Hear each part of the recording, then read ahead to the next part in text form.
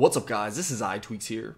Now a lot of people have been upset with the amount of paid tweaks that have been coming out recently in comparison to the amount of free tweaks that have been coming out. So what I wanted to do for this week's video is put together a top 10 free jailbreak tweak video for you guys. That way, if you don't have a way of paying for tweaks, or even if you do, free jailbreak tweaks are always nice because it's something you can mess with and the price is just right. So let's go ahead and get started and jump into these 10 free jailbreak tweaks. So first up, we have a tweak called DaytonStatusBar, and you can tell what this does based off the name. It throws the date right there in the status bar. So you can see right now that it's January 18th at 1:07 p.m. That's all that it does. No settings to configure. It's just really convenient to have, especially when you're in an application, so you don't have to go back to the Springboard to check the date. And next up, we have a tweak called OopsLock. Now what OopsLock does is basically give you the ability to accidentally lock your device and then get right back in without having to put in your passcode or scanning your finger. So it's really as simple as that. If you accidentally lock your device and let's say that maybe you need to get back in, you don't have to do anything other than hit the home button. Hit the home button and you're back in. It's really as simple as that. So if you go into the settings here, this is where you're going to configure OopsLock. Just make sure that it's active. And then right here is your reaction time. And the reaction time is just the amount of seconds that the tweak is going to listen for that home button press. So you can see that I have it set to 5 seconds, and you can go all the way up to 10 seconds. So this is just really one of those convenient tweaks to have, especially if you accidentally lock your device every so often and you need to jump back in and do something. Next up, we have a tweak called CacheClear. Now for this tweak, you are going to have to add Ryan Petrick's beta repo, and then once you do that, then you can download this tweak. So what this tweak does is basically allow you to clear the cache of specific applications. So if you have an application that's storing a whole lot of cache, this is going to be a good idea to grab just so you can delete that cache if you ever need to. So all you need to do is go into your settings, go into general, and then tap on usage, and then we're going to tap on manage storage. So right here, this is going to list all of our applications.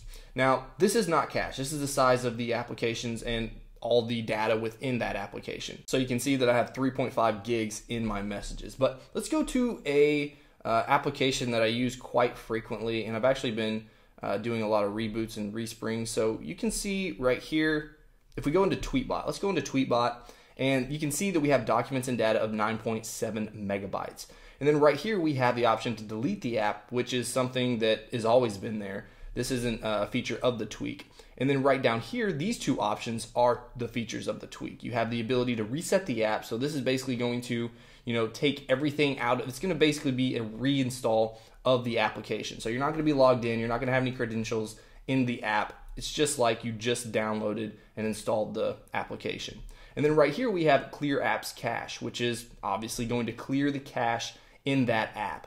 So you can see documents and data at 9.7 megabytes. I'm not sure if I have any cache in this, but we're going to go ahead and give it a shot. So if we tap on Clear Apps Cache, you can see that it was already empty. So no disk space was reclaimed. So let's go up here and let's give it a shot on another one of these that I've recently used, maybe Gmail. So let's go ahead and clear the apps cache.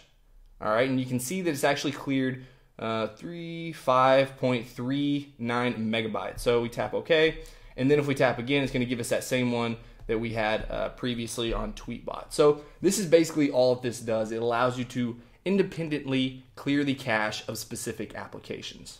Next is SpotLikeGoogle.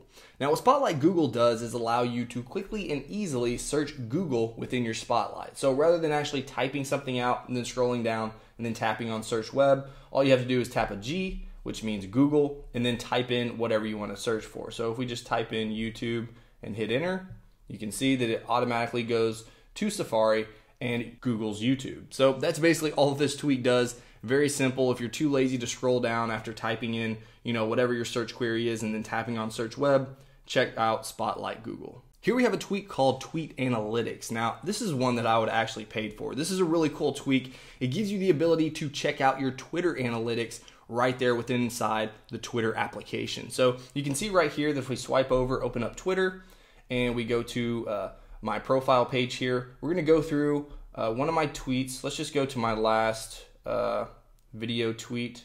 We'll go to this one. So if we tap on the tweet, you can see it brings up the card, and then we have this new option called View Tweet Activity.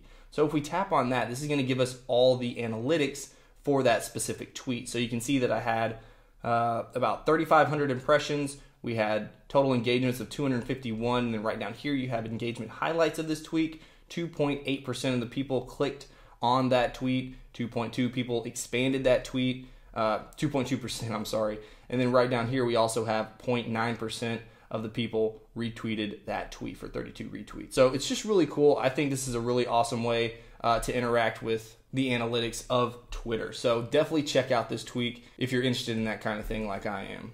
Next, we have a tweak called Circle Icons. And all that this does is basically change the normal icons in your settings to circle icons, as you can see right there. So all of these are now circle. And when you change this, you don't have to respring or anything like that. You can see right here, if we tap on circle icon settings panel, that we have the icon shape. So we can go from circle to default. And then right down here, we can also remove all icons if you want to do that, which just doesn't look good. So I don't recommend doing that. Just set it up like this, and it looks really nice and clean. So definitely check out circle icons. Next up, we have a tweak called SwitcherDND.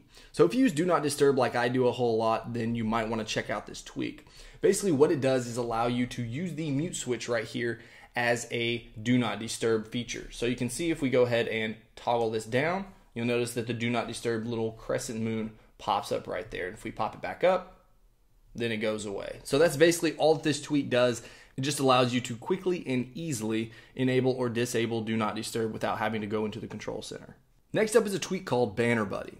And what BannerBuddy does is actually solve an issue that I had a complaint about back when iOS 8 was released. And what that complaint was is when you use reachability and a banner is up at the top of the screen, the banner doesn't come down with reachability. So you can see right here, if I receive a message and I invoke reachability, the banner comes down right there and I can interact with it just like that. So if we wanted a quick reply, then we can do so very easily just like this. And that's all that BannerBuddy does. It basically brings down the banner with reachability so you can interact with it. Here we have a tweak called Cavalia. Now what Cavalia does is put toggles right there in your app switcher. So you can see right here, if we invoke the app switcher, you'll notice all my toggles right up here at the top. So it allows us to toggle on Wi-Fi, Do Not Disturb, Respring, Settings, Flashlight. You can see it all right there. Now, if we go into the settings here and we go down here into Cavalia settings panel and tap on that, you can see that you do need to enable this, and then you have your switches. You also have section labels and switch labels. So section label is basically just giving you a toggles heading in the app switcher, and then also right here we have switch labels, so labels for the switches. So you can see what that looks like with both of those on. I think it looks better definitely without these switch labels, and I also leave off the toggles label as well right up there. So we'll just toggle both of these off, and then we'll go into switches, and this is where you're going to set up your switches. So these are all enabled. Of course, you can rearrange these just by dragging them just like that. And if you want to disable one, so if we wanted to disable airplane mode, we drag that down to disabled, and then invoke it again, you can see the airplane mode's not up there. So this is just a really cool tweak. Highly recommend checking it out. This is from Hashbang, and one I'll probably be using for a little while. And last but not least, we have a tweak called EasySpring 2. So what this tweak does is replace your power down screen. As you can see, I'm going to hold down the power button, and it's going to give you these 6 options that you can do. So it's going to be really easy and really simple to just hold the power button down and then respring your device, or you can shut it down, safe mode, all that good stuff. Now, usually you would get a little glyph on all of these buttons right here, but for some reason that's not working for me. Hopefully that's something that can be fixed in a future update. You can see right here, if we go into our settings for EasySpring 2 and we tap on settings, you can see you have 3 toggles. So replace the power down screen, you can show the icon on home screen, and you can also show the logo on view. So this should be the little glyphs on those buttons, which actually aren't there right now. Now, if you don't want to hold down the power button, you can also use an activator method as well. So you can see if we go to the springboard and we swipe over here, you'll notice that we have EasySpring right there. But I've had issues with this. If I tap on this and then try to cancel, it actually crashes the device and goes directly into safe mode. So hopefully that's something that'll be fixed. So what I would normally do is just go into the settings here and then turn off the icon. That way it's not taking up space and I don't accidentally use it. So that's all that I have for the top 10 free jailbreak tweaks of this week. Let me know what you guys think about this video in the comments below. And of course, if you enjoyed this video, make sure you hit that like button. And if you want to see more videos on everything jailbreak as well as everything Apple, make sure you subscribe. All right, guys, until next time, peace.